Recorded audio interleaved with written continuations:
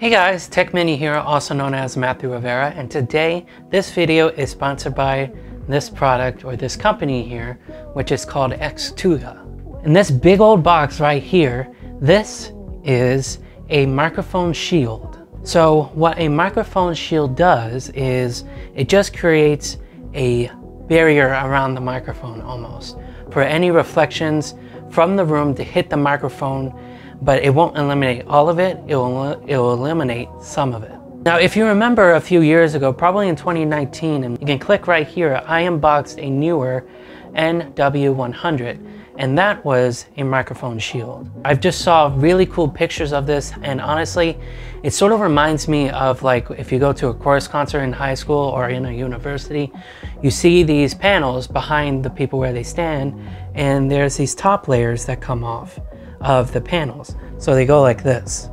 And that's almost exactly what this is. It's going to help eliminate everything behind it, but also whatever's coming up top. And I'm gonna be testing it out here in just the open in my room because I have a sort of acoustic treated closet that has foam panels. If you haven't checked that out, click right here.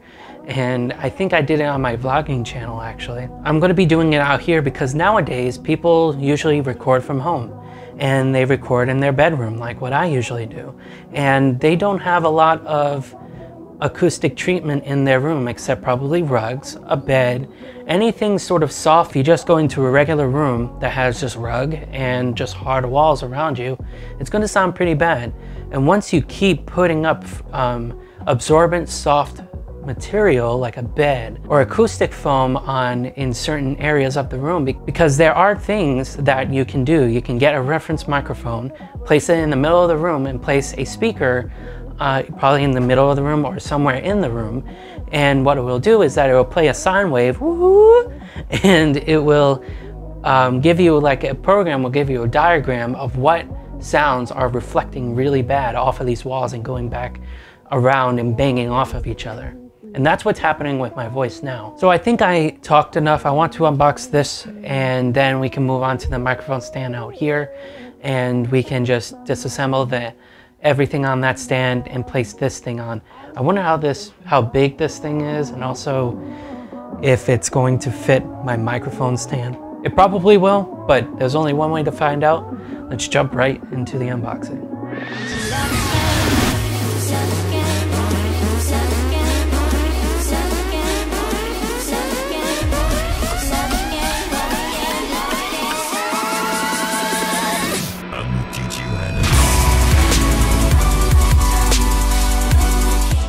To slide these, cut away from yourself always, please.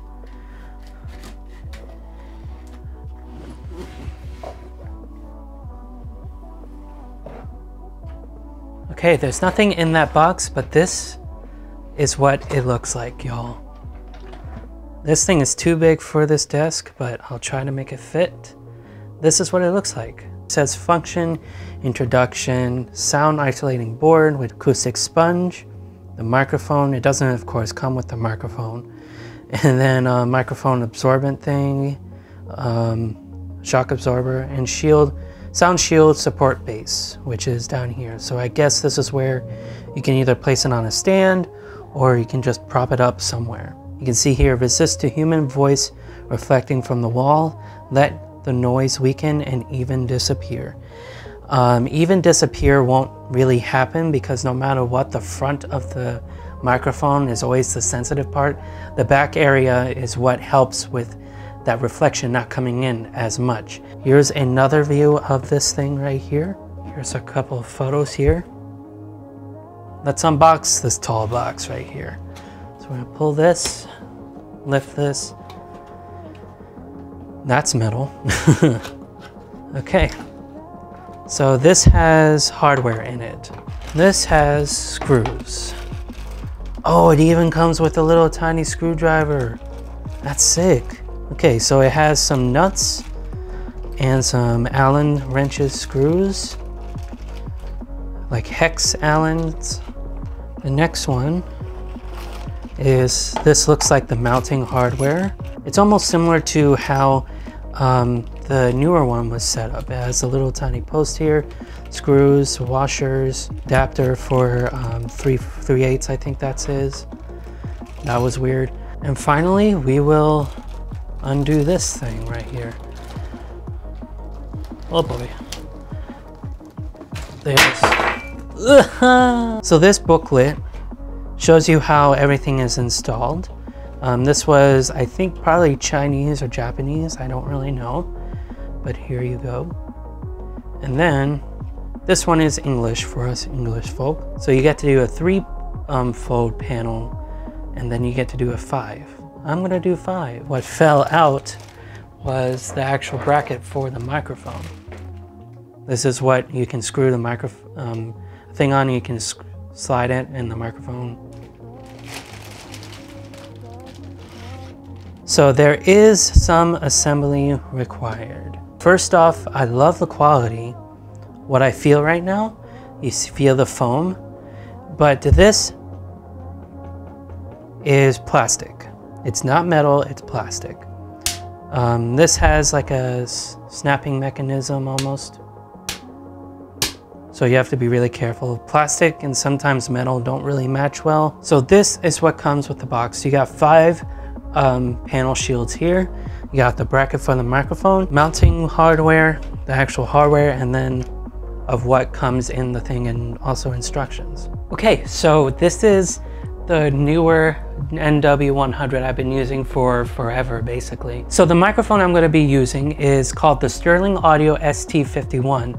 This is a large diaphragm condenser microphone. Usually a condenser has a cardioid, usually and typically it does, and has a cardioid pattern which almost looks like a heart or an apple almost.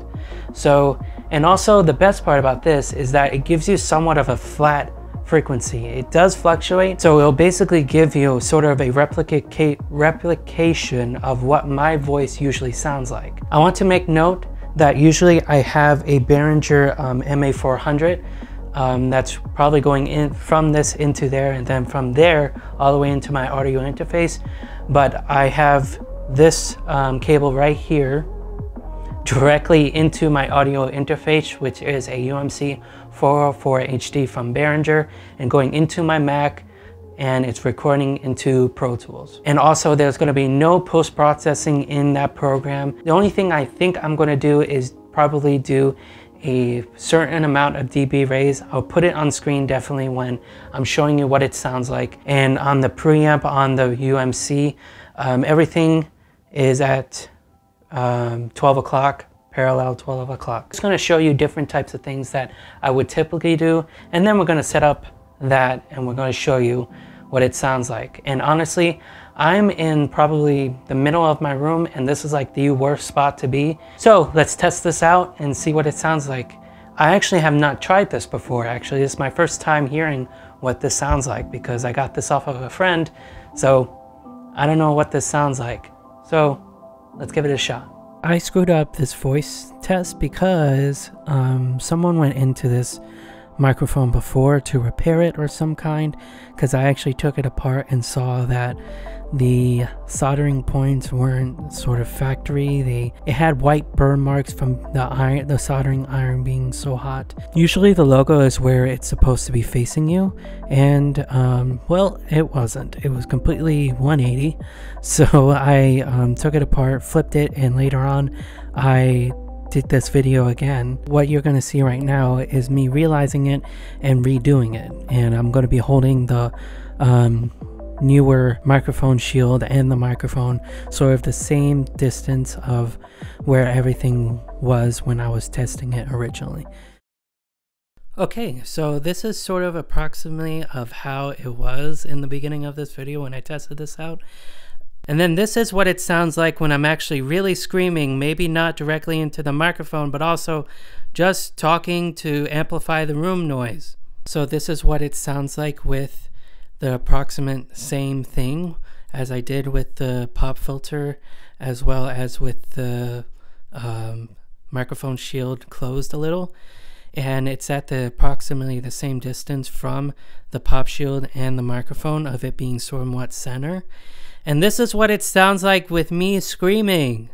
So this is what it sounds like with the same distance of me to the microphone, but also with the microphone almost touching or almost very close to the microphone shield. My words suck today. And this is what it sounds like with me really screaming and not really I'm just sort of yelling or shouting, just trying to amplify what the room sounds like if you can actually hear the room tone. This is what it sounds like with the same approximate distance of what had happened before in the beginning of this video. And the microphone is very close or almost touching the sound isolation shield. And this is what it sounds like when I'm actually trying to yell and amplify the noise in the room. I don't know what it sounds like still because I just found out that it was backwards, but we will see when I'm editing this. And finally, this is what it sounds like when there's nothing covering the microphone at all. You'll probably hear a lot of room tone, probably worse. I have no idea. But this is also what it sounds like when I'm actually shouting too. And if you sing in this, and if you're singing loudly, this is what you're going to be getting picked up, and it's not going to be a good recording session. If you add reverb, if you have any type of time processing, which is echo, reverb, or all that, or any type of time processing effects, it will screw around with your entire mix because the acoustics of this room is fooling around with the reverb and it's sort of amplifying it. The reverb and echo is amplifying your room tone and also your voice as well, and that's not a good thing to do. So we're going to take this off, and finally we're going to check out how to install this. So I think first of all, with the logo, and this has a peelable thing off of it. You can peel it and the logo will be clearer and nicer, but for right now I'm going to keep it on. So I'm assuming since we're going to be using 5 of these, we're going to be basically using all of this hardware right here. So there are different types of screws here. There's hexes and then there's a Phillips. And by the looks of it, you're going to use the hex to mount all these together. And you're also going to use these nuts, which go onto each other. As you can tell, this is the centerpiece, of course, because of it having the logo, and also these don't have what this has right here. Of course, it has it here, but you do have to rearrange everything. You have to sort of match this up correctly. And I think no matter what you do, it will match up correctly no matter what you place the order in these. What you do is that you slide these two together, and they're pretty snug, honestly, and then you have to line up the holes. Then you can hold these and you grab these hex nuts here and you just slide them in. Then this, the bottom because there's one up here and then there's one down here. This on the bottom goes straight through like that. Now make sure you don't place the screw half, like all the way in. What you have to do is you have to grab a nut here and you have to place it in this gap. You have to be really careful because sometimes everything can fall apart if we place it in here. So you just place the nut in. Then you want to grab your hex wrench and you just screw it in, because now the nut is already in there and all you have to do is screw it in.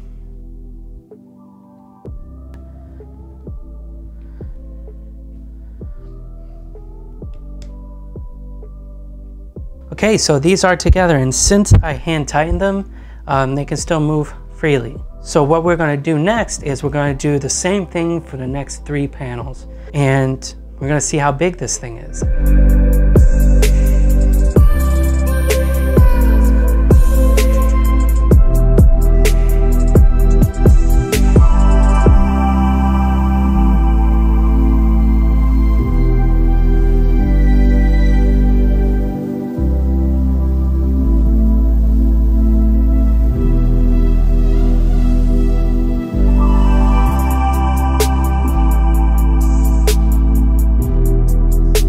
You know, they don't call me on Thanksgiving to not eat their food.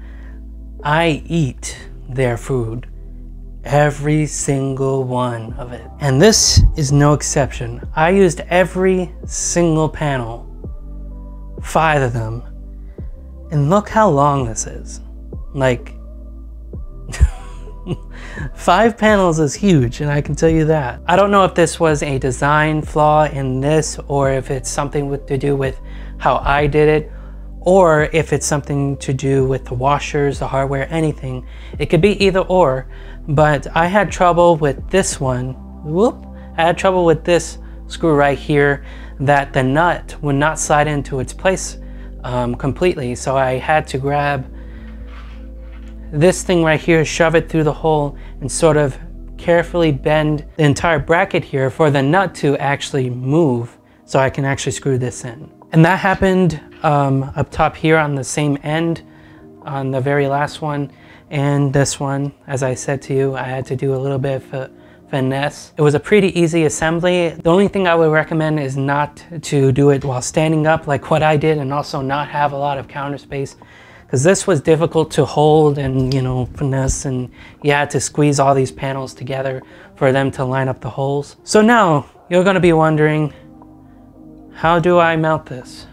So as you can see, there's 3 holes. As I said, the logo is the center. You can see the center. Here's 2, here's 2.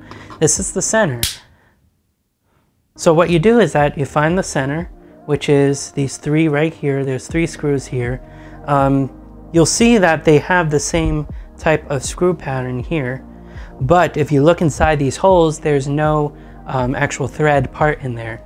The middle one with the logo has the 3 screws in here. What it looks like you do is that you place it onto here, and then what you do is that this is when a table will come in handy, is you grab one of these Phillip head screws and you just screw them in, hand tying them first, or just hand screw them in, all 3 of them. So now you grab the little cute screwdriver that I'm definitely keeping. So you screw these in, and what I would do is that I would do it in increments,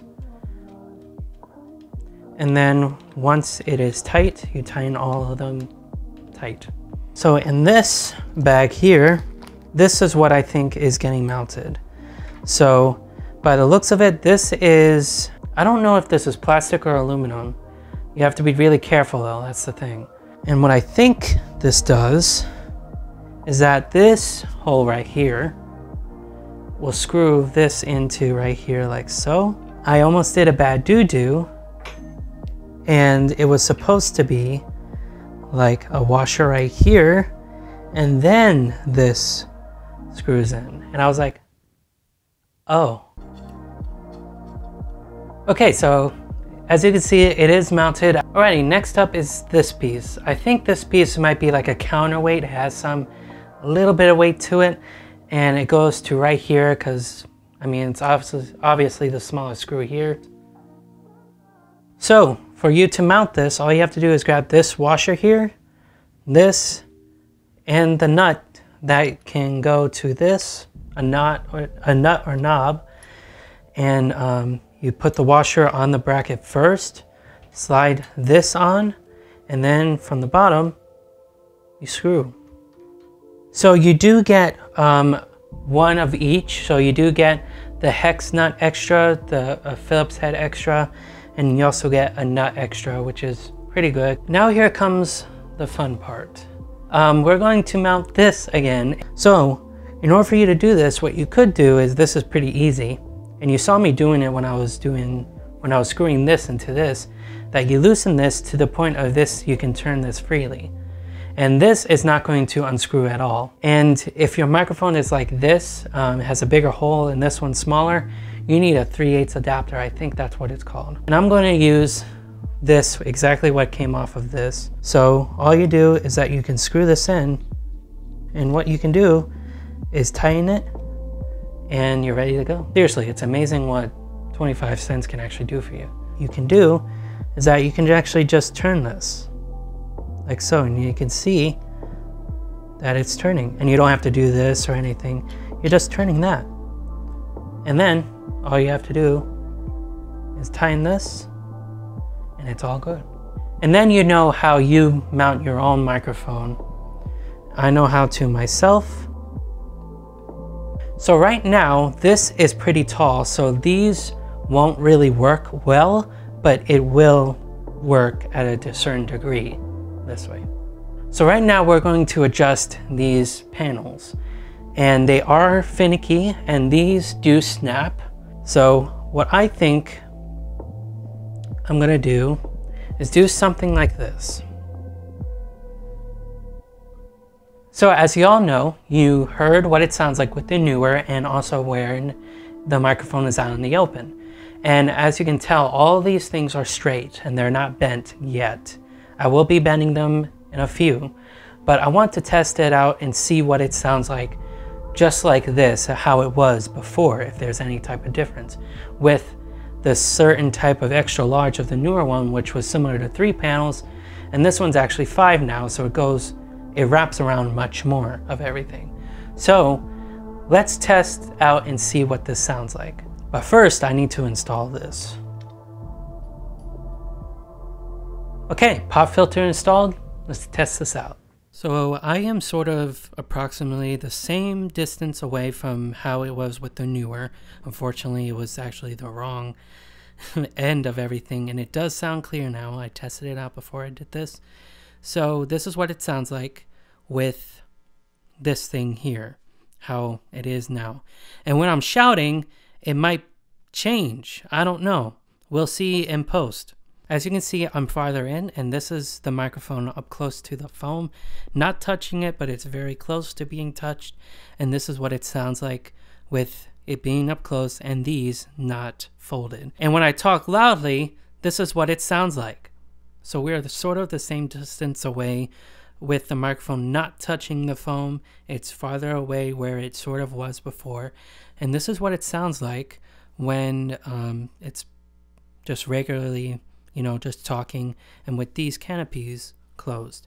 And when I shout, and if you're really singing loud or doing ADR or voiceover and you want to talk loudly, then this is what it sounds like in an open room. Now, as you can see, my face is basically planted and almost buried in this thing. And the microphone is sort of touching the back wall of this, but it is touching the top. The top of the microphone is touching the top of the canopy. And this is what it sounds like when I'm up close to it. And this is what it sounds like with the microphone touching it and just regular talking. And if I want to talk louder, this is what it sounds like, and to see if the microphone is going to pick up my room noise. Honestly, in my opinion, I've done this for a few years now. I'm no expert. I do have an associate's degree in audio engineering, but honestly, I've heard a little difference, honestly.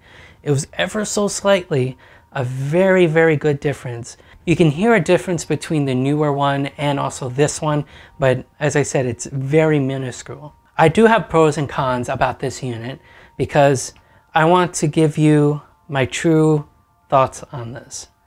Is it worth it? Yes. Is it durable? With my situation, this thing ain't gonna be moving. It's probably gonna be moving maybe 3 inches, and that's pretty much it. This is mainly in my closet, and if anyone, like especially my sister, wants to move it, she'll move it forward, and that's pretty much it. But if you're that type of person that's gonna be traveling, is rough with your stuff and doesn't take care of your stuff, is clumsy sometimes, because honestly this thing is pretty top heavy. As you can see, it does move. This stand is no joke. Honestly, this stand is like the sturdiest stand I have. I personally think this is not going to be for you if you're going to be moving around a lot, traveling a lot, being very clumsy, being very rough with your stuff. I think this is going to be a good thing for stationary or even just little tiny movements around. But if you are careful with your stuff and you're not clumsy and you store this correctly, I think this can be really good for traveling. Then when you're done with this, you can easily unscrew everything, place it back in a bag or in just maybe back in its box, and move on with your day. I like it because of that. Unlike the newer one, you can just collapse it and it's just this huge box. And one of the problems I have with this is, as I said in the beginning of this video, is it's just plastic on metal. Plastic on metal does have a tendency to wear, and it can snap. I mean, what's stronger, plastic or metal? Now this might be my part of it not screwing it completely, like really wrenching it hard, but this thing is a little flimsy. I'm holding the microphone stand right now with my foot, and I'm just moving these things around and they are flimsy. Unlike the newer one that when you try to move it, it doesn't like, the only thing that moves is moving it this way.